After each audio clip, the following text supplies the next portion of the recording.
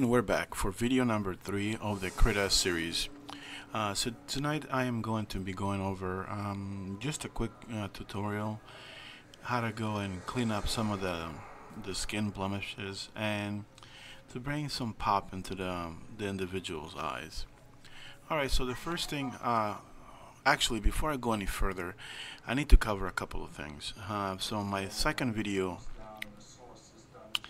I had mentioned that there was no way for me to navigate around the image, and that was my fault. I should have looked further, but I was able to find the docker for this that allows me to move around instead of clicking here on the manual hand icon here. Alright, and the way you can bring these up is if you go under, I believe is settings and then configure docker.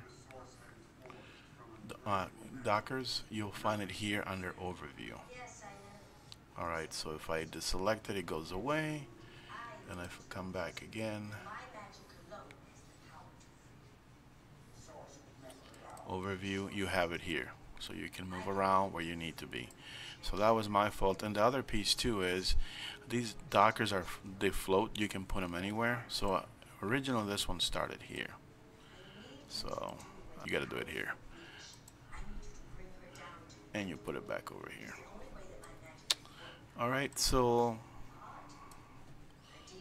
let's go ahead and dive into the video then. So the first thing that I need to do is I have my original image. I am going to duplicate this layer. Alright, the next piece is going to do is we are going to use this tool. It is called the Bezier, I can't even pronounce it, curve selection tool.